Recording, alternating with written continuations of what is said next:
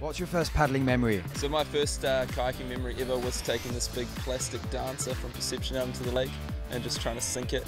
We pretty much thought it was a surfboard, didn't really know what it was, and me and my brother just stood on it for a couple of hours in the sun. When I was 5, me and my brother went to the local ice centre to find something to do next door's canoe club.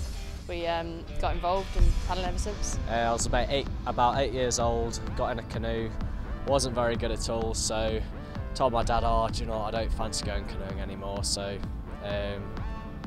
opted out, and he said, oh, go on Tom, just go a few more times, and then got into it and started enjoying it. My neighbor registering me in a club, and I didn't know what that sport was exactly. My first memory is that my mother fixed my boat next to the ground, and that I can just paddle for 5 meters, and I was really fast, and at the end I was doing like this. The first times I was about 6 years old, and I was on the lake with the inflatable boat. Getting in the boat when I was 6 years old and paddling straight for the first time, and it was really amazing that I could manage to go straight.